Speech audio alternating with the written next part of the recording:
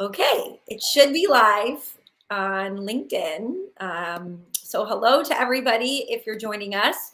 We are going out live on LinkedIn for the first time. So hopefully this is going to work for everyone to be able to see and hear us.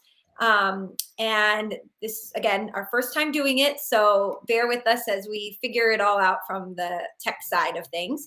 But yes, okay, I just got the notification that we're live on LinkedIn. So wonderful. So this is being recorded. And if you need the recording afterwards, you can always let us know. But I'm so excited because today I am joined by the great Sean Williams. Thanks for coming and joining me today, Sean. Thank you. Yeah, we had some technical difficulties. And can you tell us just a little bit about, oh, there'd be a little bit of a delay too. So hopefully that will even out here in a second. But we wanted to talk today about your website, which is just amazing. And I'm going to go ahead and share it on my screen here in 1 second. And when I first saw your website, I have to say, I was laughing out loud in my office especially when I was reading your bio page. And that, you know, I have to be honest, that just does not happen usually in our industry when you read an advisor's website. So it was such a breath of fresh air and it's so fun. So maybe first just start by telling us, you know, a little bit about high level about you and your business and also what made you know it was time to redo your website. Yeah, so quick background. I worked in the insurance broker-dealer world for about 8 years and then made a switch to an RIA out of Tampa with some friends that I knew and ultimately decided it was the right time to branch out on our own to have the messaging and the approach with clients that we wanted to have. And you asked when we decided it was time to redo the website. We didn't actually redo it because there wasn't one. So it was just making one. And so we started on March 1st and the idea was to have the website live and functional by then, but we weren't quite there. Yep. And I actually blame you on that, Samantha, because we were, no, it's a good reason. We were working with a developer that I had been referred to and in creating all of this. And then I saw a webinar that you did probably back in February where you took advisors' websites and you let them volunteer and you went through and gave them some feedback and opened it up for critique. And I learned a lot. And so we put the other developer on hold. They made a landing page for us that had some functionality for a bit. And then we started working with FMG from that point on. And it's been great. Oh, well, that actually makes my heart sing. So thank you. Yeah. I'm happy to hear that. And I have to say, we just got a comment on LinkedIn from Daniel Benfield who said, this dude is a legend. So I don't know if you know Daniel. I do. Yeah, thanks, Daniel. You've got a fan. So I'm going to go ahead and share your site so everyone can see and we can look through it together. Let's go ahead and do that. Are you seeing it? Yeah. Okay. So let's just kind of walk through a few things. Number one, the copy on your site is so good. Did you write it all? Believe it or not, yeah. Yeah, I've got a creative bug that every once in a while I have to scratch, and this took up a lot of that time. So yeah, every bit of it. Now I satisfy that creative itch with doing funny videos that probably no one watches. We'll take a look at those too. But you know, even this, like, I need a plan that doesn't require a PhD. Like, it's just so well written, and you know, you've really nailed what I always tell people is people don't read a website like they read a book, right? They don't start in the top left corner and read every single line. They scroll and they scan until something catches their eye. So I love the way you've made it really, really easy to scroll. You've got a good mix of visuals and really big, you know, easy to digest copy. But, you know, even like when we come over to this business owners section, running a business is hard. Doing it on your own is even harder. And then like this one, I laugh so hard, attracting and keeping talent.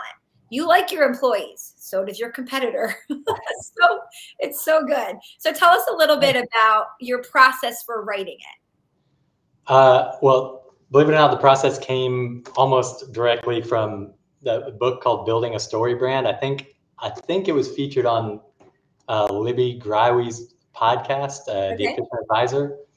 But it's all about how every successful story, whether it's a movie or a book or a marketing campaign or a website, they all follow the exact same formula. And it's not groundbreaking. And he lays it out for you how to do the formula. It's, you have a character, that character has a problem, they meet a guide who has a solution, who calls them to action, and it ends in either success or helps them avoid failure. And ultimately they have a transformation. They go from something to something. And we just followed the guide, the story brand model for building it out, and focused on the client, I think is the key. If you go to, and you pointed this out too, if you go to 100 websites in our industry or any industry, 90% of them, maybe even more, the focus is on how great we are. It's our team, our process, our mission, our values, and it's missing the point. The hero of this story is the client. It's never us. And I love that, even in something as simple as your life, your guide, your solution.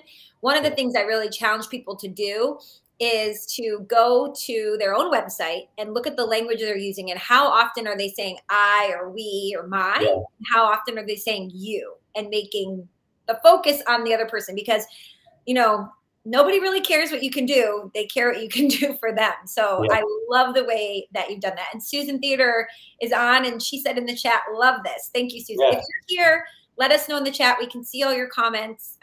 If you like anything you're seeing, let us know. It will make Sean feel good, I'm sure, to hear from you. Always need a good ego boost. Yeah, we could always. So let's talk a little bit about this page, though. One of the things that I just love about your Meet Your Guides page was that when we look at most people's bios, and not just in our industry, honestly, but across all industries, we want, you know, the whole point of the bio page is we are wanting to make a connection with someone. Yet we write it as if it's an obituary instead of a bio, right? Like, Samantha Russell graduated from Miami University of Ohio, and she went on to do this. And it sounds like I'm gone and we're talking about me, versus making it conversational and engaging and writing it in first person. So I'm always telling people, write in first person, but it can be kind of hard to do that and feel a little awkward. So the first thing is, I love that you have this Cliff Notes bio: super dad, bald, Marine, moderately intelligent. You know, that's so fun. And then you click on the full bio, and, you know, you've got obviously all of your different, you know, accolades, but then the way that you were able to write in first person in a way that doesn't just come across as I do this, I do that, was almost like an interview. So tell us a little bit about how you came up with the idea for this page. So I was told a long time ago, if you take from one source, it's called plagiarism, but if you take from a lot of different sources, it's called research. And so we just did a lot of research. Yeah, we found what we liked from other websites, not just in the advisor industry, but a lot of places. And we tried to mimic that as much as possible. And self-deprecating humor builds a connection more quickly than a lot of other things. So we made fun of ourselves a little bit, but we tried to have our personalities come out in a lot of this stuff. That's why we have the silly skills section. I love Halloween decorations and building tree houses, and so it was just a lot of fun. And we built it like an interview. Like, if someone else were asking us these questions, how would we answer? Right. The fact that the Halloween decorations is the one that goes all the way to the right more than that just made me laugh so hard. So you're the person at your house that's putting up all the obnoxious skeletons. And yeah. Every week we have skeletons that are in a different movie pose, and people try to get the movie. How fun. That's so fun. Well, you're going to have to take some pictures of that and use it in a social media post, I think. Amy Galley just said, love that you use guides instead of like your team. That was super creative and relatable. And I agree. And it goes so nicely with that homepage image of the woman taking a hike. It just all flows together really, really well. So somebody might be looking at, you know, some of the things you're doing and saying, I'm not as creative as Sean, you know, when it comes to this kind of thing. What guidance would you give someone who says something like that? Well, first of all, I'd start with reading that book, Building a Story Brand. I wish I got some kickbacks for that, but it was phenomenal. And it lays out specifically the steps that you should follow in creating a good story. That's what you want to have, is a good story. And the website as well, it asks you questions and you plug in information. Who is your audience? What problem do they have? And it almost writes itself if you just answer the prompts and follow along. Maybe not as creatively or as humorously, but that's a good starting place, I would say. Yeah. So somebody, who maybe has been in our industry a long time and they're trying to attract business owners. I get this kind of pushback, right? So you have, obviously, business owners is one of the target audiences for you because you have a whole page for it. Yeah. Tell me a little bit about working with business owners. Have you ever thought like, oh no, we shouldn't use humor or make fun of ourselves because we want to attract business owners? We have to be more buttoned up and professional, because I get that kind of pushback sometimes. Yeah, that and retirees, someone who's a little bit older, and you put them in a category of, hey, they're more professional. If you joke around, then they're not going to want to do things with you. And I consulted with a lot of my colleagues about this before we went this strategy, and ultimately I came to the conclusion that authenticity is a lot more powerful than trying to be something I'm not.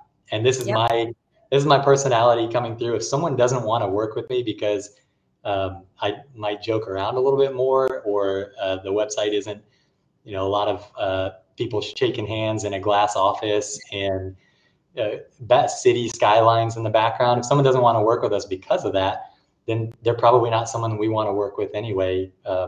And I think that's actually in the FAQ. One of the questions is, what happens if we don't like you? And I think the answer or the response is, it's probably mutual or something like that. Yeah, there you go. Yeah. That's awesome. And it's so true. I think, there's such a tendency to be so scared to turn anyone away.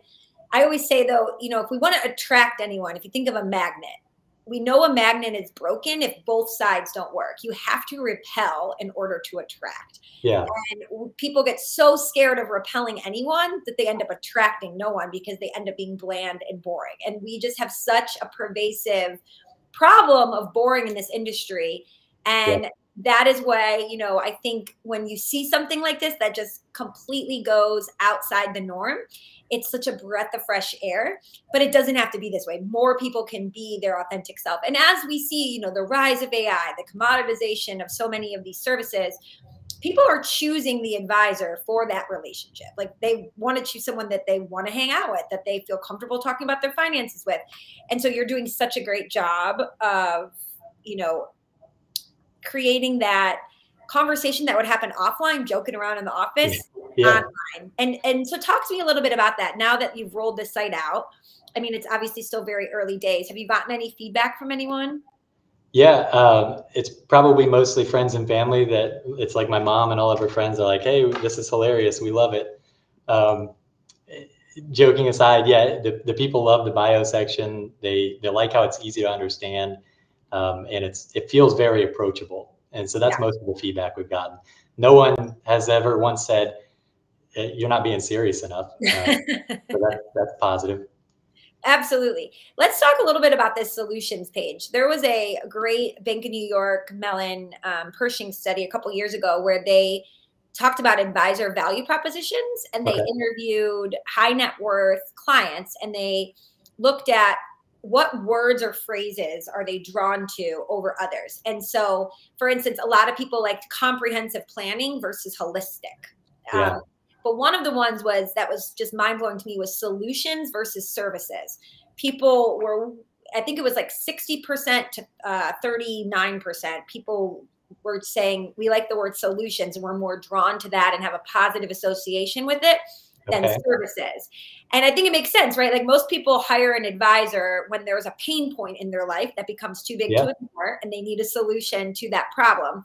And so having a solutions page and just calling it that is such a easy fix, or easy, thing to adjust for. And I love that you did that there. Well, thank you.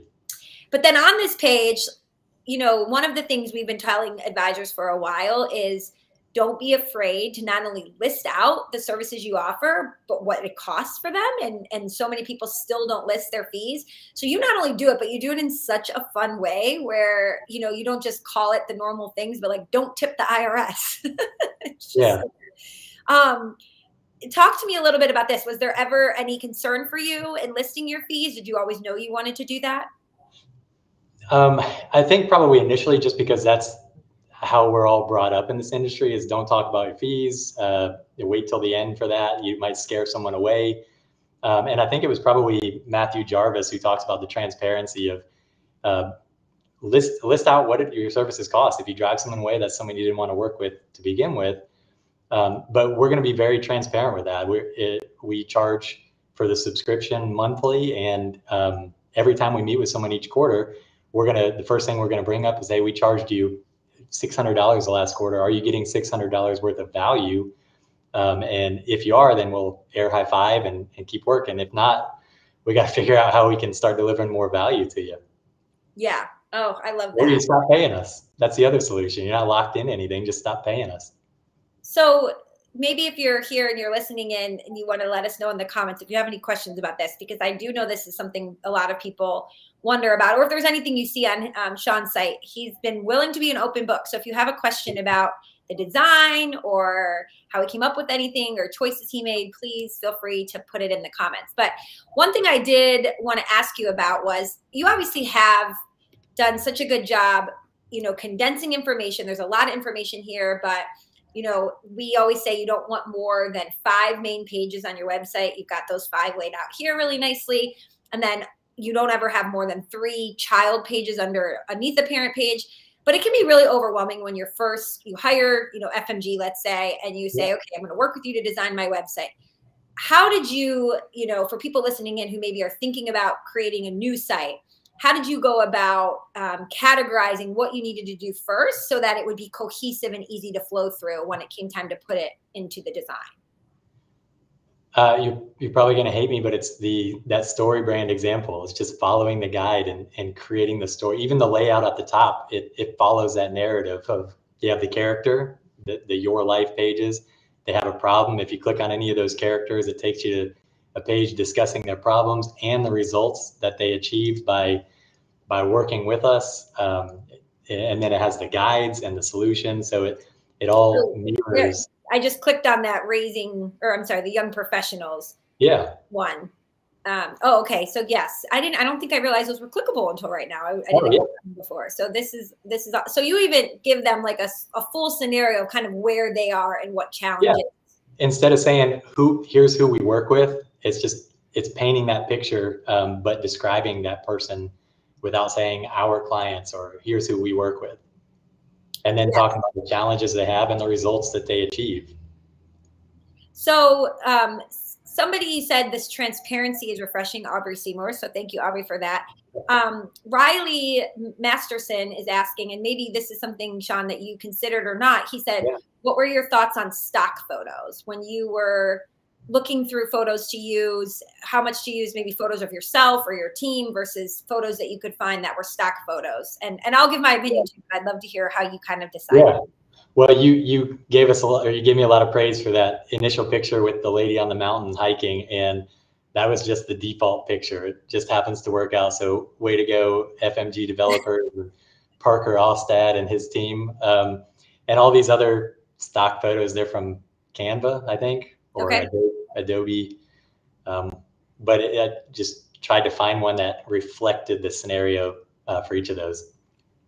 Yeah, and I think that's, obviously if you're working with our team at FMG, that is something we can 100% help you with, is choosing photos that, don't come across as cheesy. It's not just a piggy bank, right? So that it really, really goes with the flow of the website. There are so many great options for free stock photos out there, or you can obviously have paid ones as well. But I wouldn't say you have to be afraid of stock photos. It's just choosing the right photo. And if you have a good designer working with you, they can certainly help you find one that works well. And obviously, I'm looking over here under the Your Guide section, you guys have your team member photos.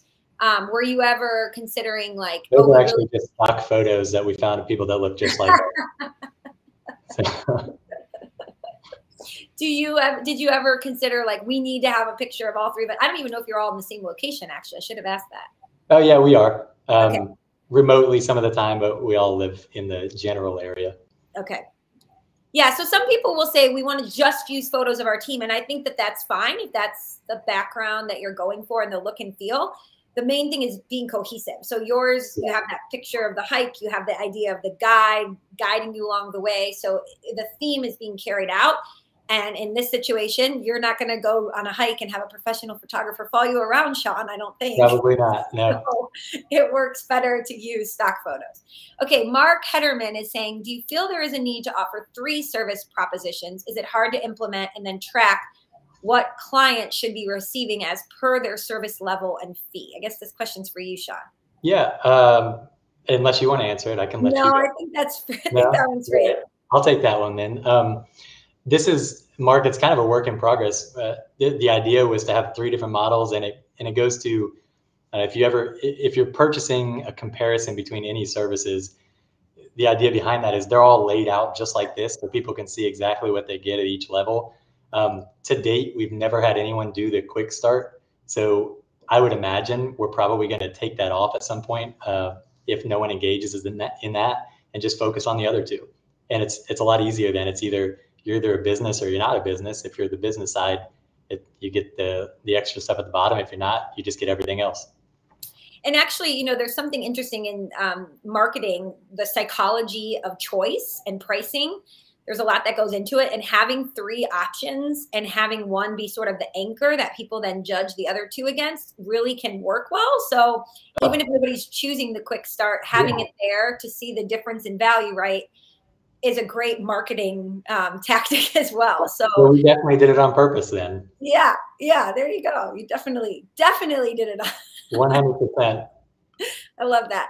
What were some maybe challenges, or is there anything that you did that didn't go well, or maybe you, in hindsight, you could share with other people on the call that you wish you would have done differently when it came to writing or designing or working with a designer on the website? Initially, I wish we would have found FMG sooner, which was one of the challenges. Yeah, plug you there. But in all seriousness, because before I was doing everything and just having someone create it, and with FMG, they did a lot of the work that I was doing before, so I could just focus on the message that we were trying to tell. Yep. There were a couple of things that they had to send off to developers to get, like that floating services to where it always stays with you, even when you scroll down, or like the bios page, the way we wanted it to look. So they had to send a couple of things out, and but there weren't a lot of challenges in that. We knew the message we wanted to convey, and the story we wanted to tell, and you all helped us build it out. And when you say that, just so everyone's clear, you have a designer that's working with you, and if there's certain things that kind of go above and beyond the normal way we would design the site that has to go into the code, we send it to somebody else within FMG who hard codes it. So it's still within our team. It's just not the main point person that you would normally be working with. But it turned out so good. And, I just even love like all the icons that were created for, all these different scenarios, and you made it clickable. I mean, one of the things for anybody listening in to really think about is look at how little text is actually on this page. You have to click to, read more of the text instead of having it all on one big page and you're scrolling. That makes it much more interactive, and it allows people to only be looking at the elements or the sections that they're interested in. Yeah. And so from a user experience perspective, it's so much better. So again, doing things like having 5 main pages at the top, not having more than 3 child pages under a parent page, making the site really easy to scan by using columns and large text, big graphics, big images. Those are all things that are just going to make for a much better user experience when someone is visiting your website. The last thing I wanted to talk about was your call to action, schedule a call. If you click on it, it just takes somebody to your Calendly. And you said this is your first time doing a website. Did you ever have any hesitation about that? Because I still get pushback from people sometimes who get stressed about allowing just anyone to book on their calendar. No hesitation about that. The only thing that I would change, and we're actually working on it with the in-house developers now, is I don't want it to go to a separate page. I just want it to be a pop-up on that page. Yep. To keep people there, and be able to select between either meeting with me or Nick. So we're currently trying to fix that now. Yep. But it's a little nitpicky thing. And no, there's no hesitation about that. I don't know that we've had just someone who found the website on their own and scheduled an appointment. We will send clients there and say, hey, go to the website, you can schedule an appointment, or we can just send them an email or talking to people out at an event or something to say, go to the website, you can schedule an appointment with us there. And that's worked really well. Okay. Yeah. And we list out the times that we want to meet. If we're not meeting people during a time, then we won't list it. Right, right. And the nice thing with the Calendly is on the back end of Calendly or whatever, app you're using, you can set it up to decide which dates you're going to take those calls. And if you see somebody like, let's say a wholesaler books and you're like, I don't want to meet with a wholesaler, this is for clients, you can just cancel the meeting and let them know that. So it's not difficult. So I'm just going to go back to your homepage here. So if anybody wants to, again, check out the site itself, it's Cadence Wealth Partners. And it's just so good. I love everything about it. There was a question from a LinkedIn user. It looks like they're anonymous saying, is there an FMG package you use and how much approximately was the cost? Yes, is the answer to the first question. I don't know which package, and it was a few $1,000s for the startup, and then there's an ongoing monthly service, but that's because they do the marketing and some of the other things. Maybe you know the packages better than I do. Yeah, no, I don't know which package you had, but if you get, one of our premium websites, it's a few $1,000s, I think just around 3,000. I should look that up on the pricing page before we started. Yeah. And depending on if you add certain custom elements, you may have to pay for a few of those, but it's a great deal versus if you go and try to hire a developer to do it. You very quickly, if you get quotes from both, will realize it is a fantastic deal.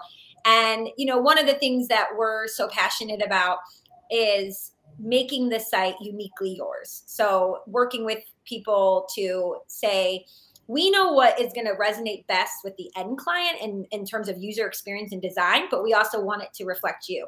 One of the things with design I find sometimes people get wrong is they just want themselves to like it. Like, I want to like it. Well, yes, you want to like it, but it's really not about whether you like it. It's will the end person visiting it, will it speak to them, and will it resonate with them? That's the main thing that we're focused on. And so our team obviously focuses on that. And then the monthly fee, just for the person asking, and I'm sorry, I can't see your name. The way the monthly fee works is you can just have a website with us, or you can have just our marketing suite products, or you can combine both. And if you use our marketing tools, then you get, emails you can send out automatically that our team will write on your behalf to your prospects and clients, because so many of you don't know what to say next week in a client newsletter. There's social media posts. There's a mobile app where you can use AI to write captions for social posts. So there's all kinds of great things.